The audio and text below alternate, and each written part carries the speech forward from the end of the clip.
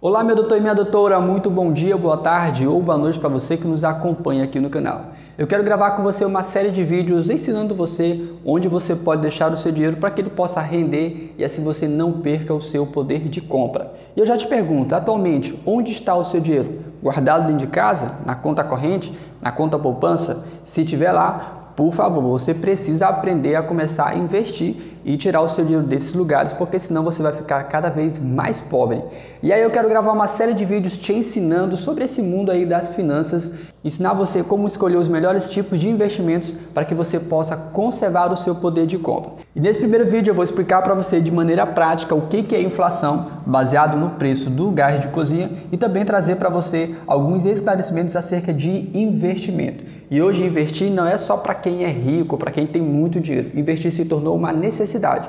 E eu vou te mostrar vários tipos de investimentos que são seguros também, como a poupança, e onde você pode sacar o seu dinheiro a qualquer momento. Outros investimentos que você tem que deixar um período lá para que ele possa de fato render mais.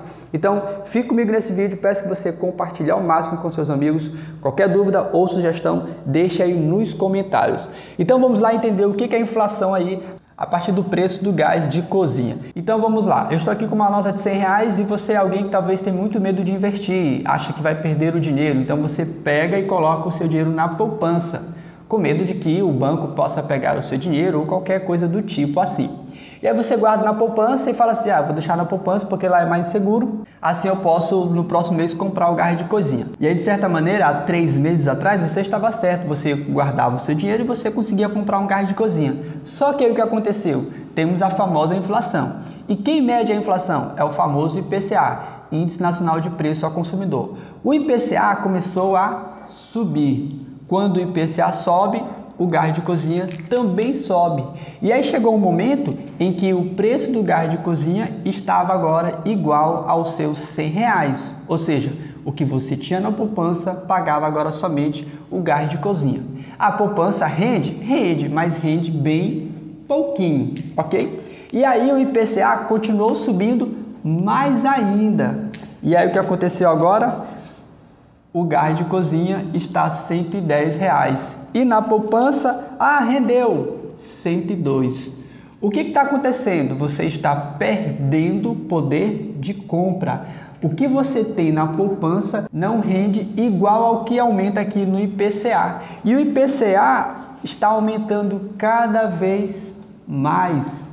E a poupança rendendo cada vez menos. Então é como se, por exemplo, os seus R$100 na poupança, agora você tem 104. Só que o IPCA subiu tanto, que agora aquele gás de cozinha está aí R$120. Ou seja, a inflação está muito maior do que o rendimento, por exemplo, da poupança. Então, quanto mais tempo você deixar na poupança, mais você vai perder, porque a inflação, a tendência é aumentar. E pode chegar um período, e já tem lugares, onde o gás de cozinha já está praticamente R$135. A inflação está subindo e a tendência é subir cada vez mais. Você ainda quer deixar o dinheiro aqui na poupança? Você tem que tirar o dinheiro de lá urgente. E se tiver na conta corrente, pior ainda, porque na conta corrente nem rende e você ainda paga taxa de manutenção. Então essa é uma maneira básica para você entender. O IPCA mede a inflação está subindo. E a poupança é investimento básico de milhões de brasileiros. Então você percebe que esses mesmos R$100 que antes compravam gás de cozinha, hoje não consegue comprar mais, porque com o aumento da inflação, o gás de cozinha já está custando praticamente R$135. Então você precisa tirar o seu dinheiro daqui. E aí a minha ideia agora é mostrar para você tipos de investimento que são seguros como a poupança, que tem liquidez diária, ou seja, que você pode sacar a qualquer momento, e assim você pode chegar perto da inflação ou até também, vou tirar aqui uma célula de 2 para dar espaço, passar da inflação. Mas não é a poupança. Existem rendimentos que pagam mais do que a inflação. E assim, mesmo que a inflação suba, você consegue manter o seu poder de compra. Então vamos agora explicar para você aqui esse tipo de investimentos. Para que você entenda rapidamente sobre investimentos, existe a taxa básica de juros do país, que é a famosa Selic. A Selic é a taxa básica de juros do país. Hoje a Selic está em 5,25. Você precisa sempre ficar ligado em saber quanto está a Selic atualmente. Então vamos vir agora para os nossos investimentos. Primeira pergunta que as pessoas fazem: doutor, poupança é investimento? É um investimento, mas é um dos piores investimentos que existem. Então nós temos, por exemplo, os famosos CDB. O que é o CDB? O CDB nada mais é que uma forma de você emprestar dinheiro para o banco. Em vez de você ir no banco pegar dinheiro, que é o famoso empréstimo pessoal, você vai no banco, você pega dinheiro, você vai lá. Essa é uma operação chamada empréstimo pessoal. O CDB é você emprestando dinheiro para o banco. Quando você empresta dinheiro para o banco te paga através de uma taxa DI, comumente conhecida como CDI. Esse CDI, ele é sempre bem aproximado da Selic. Ele é próximo da Selic, ok? Então a Selic hoje está em 5,25 e o CDI, o DI na verdade, está em 5,15. Então, por exemplo, hoje a poupança, para você entender, ela rende praticamente 70% do CDI. E aí você vai ver, por exemplo, o PagBank, a XP, outras empresas aí, elas têm tipo de investimentos que pagam 120% do CDI, pagam 200% do CDI, pagam 100% do CDI. Então nem precisa fazer muita conta. Se a poupança paga 70% do CDI e existem investimentos que pagam 120%, 200% e 100% do CDI, é claro que esses investimentos são melhores do que a poupança.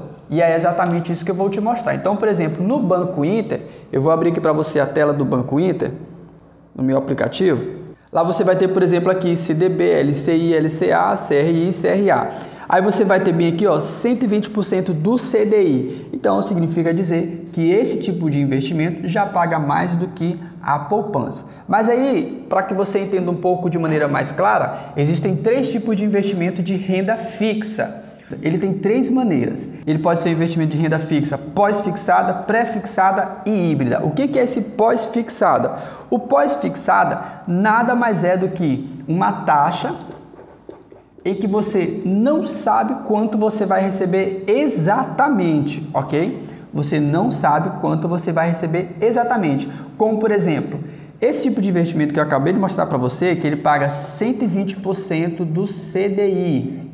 Você não sabe quanto vai ser o CDI ao final da operação, mas você sabe que é 120% do CDI. Vamos imaginar que a Selic chegue a 10% ao ano.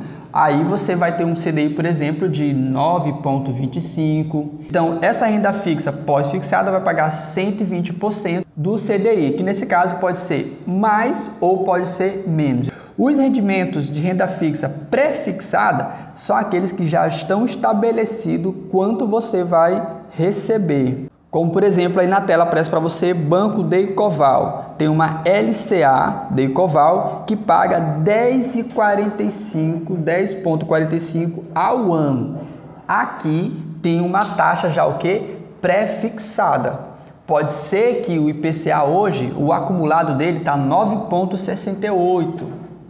Se o IPCA ficar nessa média aí, esse tipo de investimento cobriu o IPCA. Então, pode ser que esse tipo de investimento com uma taxa prefixada seja vantajoso porque ele pode cobrir o IPCA, ou pode ser que esse tipo de investimento não seja tão vantajoso se o IPCA subir, ok?